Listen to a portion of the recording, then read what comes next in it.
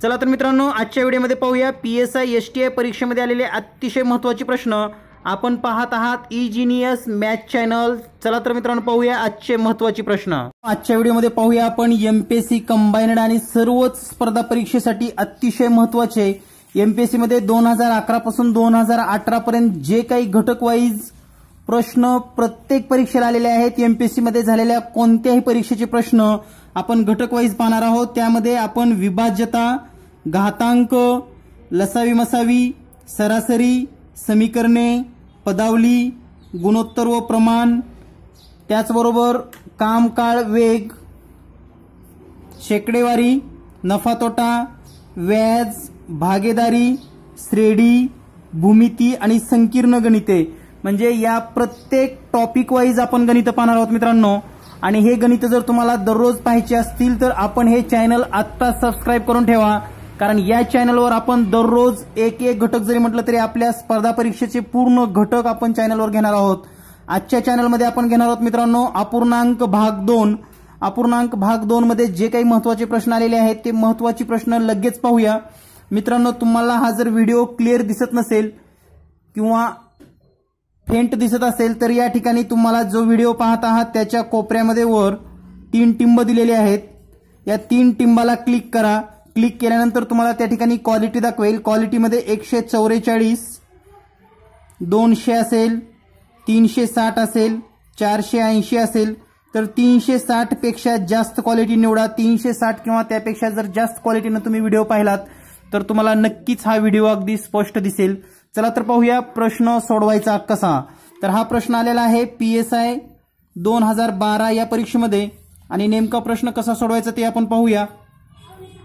तर या ठिकाणी प्रश्न सोडवत असताना जो प्रश्न दिलेला आहे यामध्ये दशांश चिन्ह दिलेले आहेत, तर हे सर्वच दशांश चिन्ह आपण या ठिकाणी जर पाहिलं तर छेदामध्ये 2 अंक, त्याच्यानंतरचे 2 अंक, त्यानंतर 2 अंक, या पद्धतीने प्रत्येक जो दशांश चिन्ह आहे तो 2-2 अंकाने दिलेला आहे। तर या ठिकाणी हे पाहत असताना आपल्या लक्षात येईल की प्रत्येक संख्या आपण 2-2 अंकाने सरकूयात, म्हणजे काय होईल पहा। या ठिकाणी 3.6 आहे तर इथं 360 होईल, गुणिले 2 दशांश इकडे सरकवलं म्हणजे 48 होईल। त्याच पद्धतीने 2 दशांश म्हणजेच 250, छेदामध्ये पण तसंच 2 दशांश सरकूया 12, इथं 2 दशांश सरकवलं तर 9, इथं 2 दशांश सरकवल्यानंतर 50। तर या पद्धतीने आपल्याला या संख्या मिळालेल्या आहेत। तर या ठिकाणी आपण आता भागाकार कसा करू शकतो पाहूया। तर या ठिकाणी पहा 12×1 12, 12×3 36 आणि हे 0 जशाला तसं। त्याचबरोबर 3×3 9, 3×10 30, त्यानंतर 3×1 3, 3×1 3, 3×3 18, त्यानंतर 50×1 50, 50×5 250। म्हणजे या ठिकाणी छेदामध्ये आता सर्व 1 1 आलेले आहेत। अंशामध्ये जे आलेलं आहे ते लिहूया आपण 10 × 16 × 5। या सगळ्यांचा जर गुणाकार केला तर हा गुणाकार येईल 16×85 आणि हे एक 0, म्हणजेच गुणाकार असेल 800। म्हणून या ठिकाणी पर्याय क्रमांक 4 हे उत्तर बरोबर असणार आहे। तर या पद्धतीने तुम्ही हा प्रश्न सोडवू शकतात। यानंतर पाहूया पुढचा प्रश्न लगेच। तर मित्रांनो, पुढच्या प्रश्नामध्ये आपल्याला हे सांगितलेलं आहे 1/5 × 6 अधिक 1/6 × 7 अधिक 1/7 × 8 अधिक, या ठिकाणी पुढे हा प्रश्न आपण पाहतोय। तर या मालिकेत पहिल्या 20 पदांची बेरीज किती?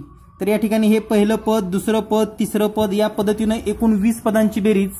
तर मित्रांनो, आपल्याला जर हा व्हिडिओ क्लिअर दिसत नसेल तर तुमच्या व्हिडिओच्या कोपऱ्यामध्ये वर 3 टिंब दिसत आहेत, या 3 टिंबाला क्लिक करा। याला क्लिक केल्यानंतर तुम्हाला क्वालिटी मिळेल 144, 200, 360, 480, 720। तर या पद्धतीमध्ये 360 पेक्षा जास्त क्वालिटीला क्लिक करा। 360 पेक्षा जास्त कोणतीही क्वालिटी तुम्ही सिलेक्ट केलात तर तुम्हाला हा व्हिडिओ अतिशय स्पष्ट दिसेल। तर पाहूया नेमका हा प्रश्न कसा सोडवायचा। हा प्रश्न विचारलाय आपल्याला PSI 2012 मध्ये। तर हा प्रश्न सोडवत असताना मित्रांनो आपल्याला पहिल्या 20 पदांची बेरीज करायची आहे। म्हणजे पहिलं पद आहे आपलं 1/5 × 6 अधिक 1/6 × 7 अधिक 1/7 × 8, आणि या पद्धतीने 20वे पद जे शेवटचं पद असणार आहे ते असणार आहे 1/, तर पहा या ठिकाणी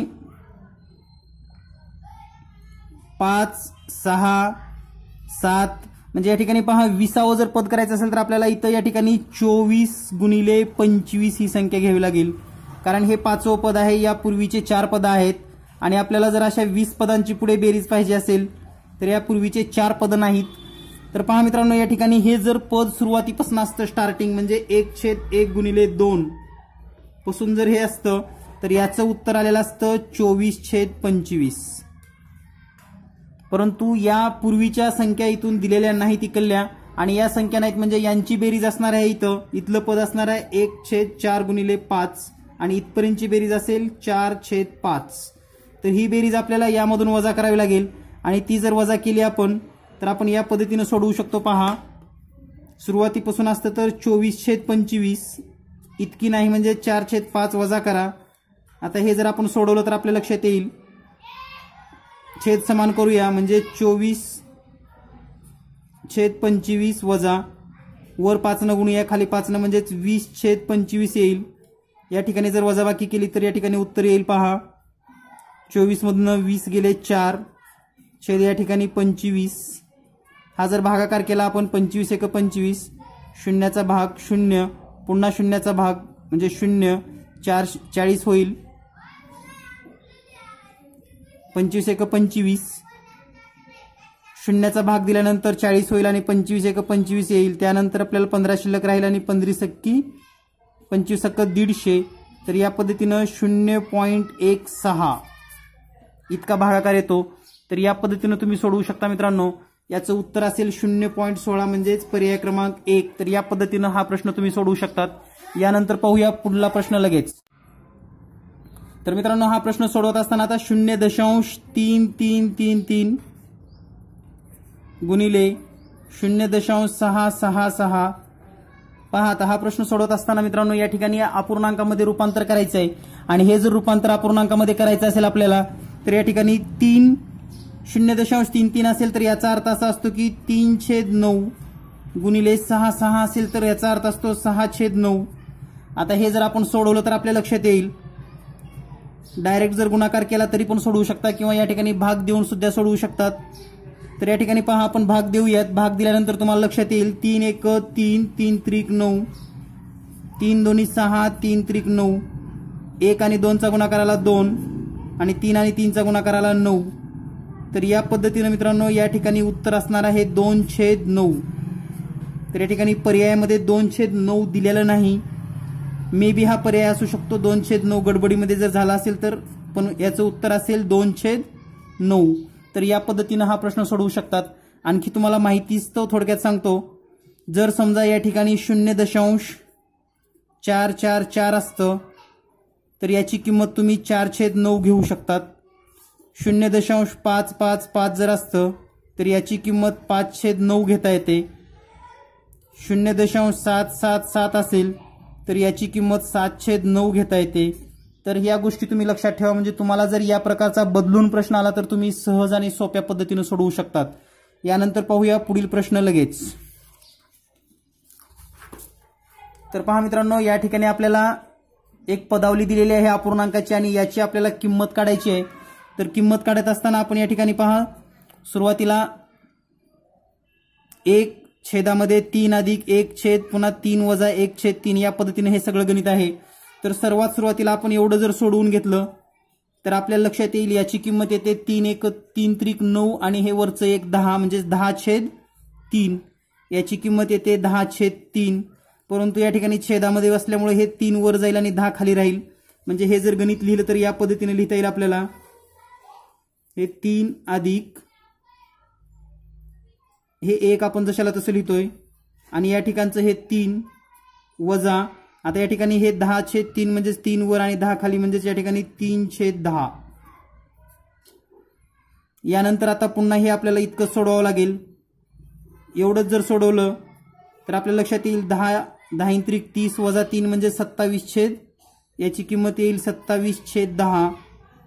पुन्हा हे जर आपण पुढची स्टेप मांडली तर पहा या पद्धतीने येईल.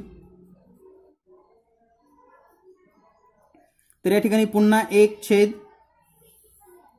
हे 3 जशाला तसं अधिक हे 10 वर येईल आणि 27 खाली जाईल म्हणजेच 10/27 या पद्धतीने आलेला आहे. आता यानंतर पहा मित्रांनो, आपल्याला हे पद सोडवावं लागेल आणि हे सोडवत असताना 27 त्रिक 81 आणि 10 म्हणजेच या ठिकाणी उत्तर येईल आपलं 91/10, परंतु पुन्हा छेदाचा छेद वर अंशामध्ये जाईल आणि याचं उत्तर असेल मग 10 वर आणि 91 खाली, म्हणजेच या ठिकाणी पहा 10/91, तर हा पर्याय बरोबर असेल मित्रांनो। तर या पद्धतीने तुम्ही हा प्रश्न सोडवू शकतात। या ठिकाणी पर्याय दिलेला नाही, या ठिकाणी 10 असायला पाहिजे, 10/91। तर या पद्धतीने जर हा गणित तुम्ही सोडवलं तर अतिशय सोप्या पद्धतीने सोडवू शकतात। यानंतर पाहूया पुढील प्रश्न लगेच। तर पहा मित्रांनो, या ठिकाणी जो प्रश्न दिलेला आहे, एक अपूर्णांक संख्येच्या अंशाला 2 ने गुणले व छेद 2 ने वाढवला तर तो अपूर्णांक 6/7 होतो। तर या प्रकारचा जर प्रश्न आला तर मित्रांनो पर्यायाकडून जायचं। आपल्याला सांगितले अंशाला 2 ने गुणा व छेदात 2 वाढवा। आता पहा या ठिकाणी अंशाला 2 न जर गुणलं तर 3 2 6 होतं आणि जर 2 वाढवलं तर 6 होतं, म्हणजेच 6/6 येतो। हा 6/6 येतो, पण आपल्याला सांगितले 6/7 म्हणजे हे चुकीचं आहे। त्यानंतर इथं 2 न गुणलं तर ह्या ठिकाणी 4 येईल आणि 5 मध्ये 2 मिळवलं तर 7 येईल। 6/7 नाही म्हणजे हे पण चुकीचं आहे। त्यानंतर या ठिकाणी 2 न गुणूया 6 येईल आणि 5 मध्ये 2 मिसळलं तर 7 येईल, म्हणजे या ठिकाणी पर्याय बरोबर आहे। तर एकाच कंडिशनवर हे उत्तर तुम्ही लगेच सोडवू शकतात। तर या पद्धतीनं जे पण कंडिशन सांगितली आहे ती जर कंडिशन आपण पर्यायामध्ये वापरून पाहिली तर जो पर्याय योग्य असेल तेच उत्तर असणार आहे। तर हा प्रश्न होता मित्रांनो PSI STI परीक्षा 2012। यानंतर पाहूया पुढील प्रश्न लगेच। तर पहा मित्रांनो, या ठिकाणचा जो प्रश्न आहे 6 + 2 × 3 + 6 छेदामध्ये 6 + 2 + 6 × 3 - 4। तर हा प्रश्न सोडवत असताना अतिशय सोप्या पद्धतीने तुम्ही सोडवू शकतात। बॉडमॉसचा रूलचा जर वापर केला मित्रांनो तर हा प्रश्न पहा या पद्धतीने या ठिकाणी आपण सोडवू शकतो। तर बॉडमॉसचा वापर केल्यानंतर हे 6 इथं आपण डायरेक्ट गुणाकार करूया, -6 + 6 छेदामध्ये पुन्हा 2 + 6 त्रिक 18 - 4। या ठिकाणी जर पुन्हा विचार केला तर हे 6 आणि हे 6 कटलं म्हणजे 6 राहील। 18 आणि 2 20 - 4 जर केलं तर या ठिकाणी 16 येईल। पुन्हा या ठिकाणी जर भाग घातला तर 2 त्रिक 6 2 8 16 म्हणजेच 3/8 हे उत्तर असेल। तर या पद्धतीने पर्याय क्रमांक 3 हे उत्तर बरोबर आहे। यानंतर पाहूया पुढील प्रश्न लगेच। तर पहा मित्रांनो, या ठिकाणी पण अपूर्णांकाचा प्रश्न दिलेला आहे। हा प्रश्न PSI 2012 मध्ये आला होता। तर हे प्रश्न सोडवत असताना बॉडमॉसचा रूलचा वापर करूया। हे 1/2 भागाकार म्हणजेच गुणिले 2/1 अधिक 1/2 गुणिले 1/2 वजा 1/2। तर पहा या ठिकाणी सोडवत असताना हे 2 1 2 2 1 2 कटलं म्हणजे याचं उत्तर आलेलं आहे सगळ्यांचं 1 अधिक 1/2 गुणिले 1/2 म्हणजेच 1/4 वजा 1/2। तर या पद्धतीनं आता याची जर वजाबाकी केली तर आपल्याला उत्तर असं मिळेल हे 1 अधिक 2 1 2 आणि वजा जर हे केलं तर 4 1 4 म्हणजे या ठिकाणी पहा वजाबाकी होत नाही किंवा ऋण येते। त्यापेक्षा आपण काय करूया, या दोन्हीची बेरीज करूया। 4 1 4 आणि +1 जर केलं हे 1/4 वजा 1/2। यामध्ये आपण सुरुवातीला बेरीज करूया। 4 1 4 आणि हे जर केलं तर आपण 5/4 वजा 1/2 हे उत्तर येईल। आता पुन्हा समान जर छेद केला तर 5/4 वजा याला 2 न गुणूया, याला पण 2 न गुणूया म्हणजेच हे झालं 2/4 आणि हे जर आपण सोडवलं तर 5 मधून 2 गेले 3 आणि छेदामध्ये 4। तर या पद्धतीने 3/4 उत्तर येईल आणि पर्याय क्रमांक 3 उत्तर बरोबर असेल। यानंतर पाहूया पुढील प्रश्न लगेच। तर मित्रांनो, या पद्धतीचे दररोज व्हिडिओ पाहण्यासाठी हे चॅनल शेअर करा, त्याचबरोबर सबस्क्राइब करा। आपण पाहत आहात जीनियस मॅथ परिवार, महाराष्ट्रातलं सर्वात प्रथम चॅनल।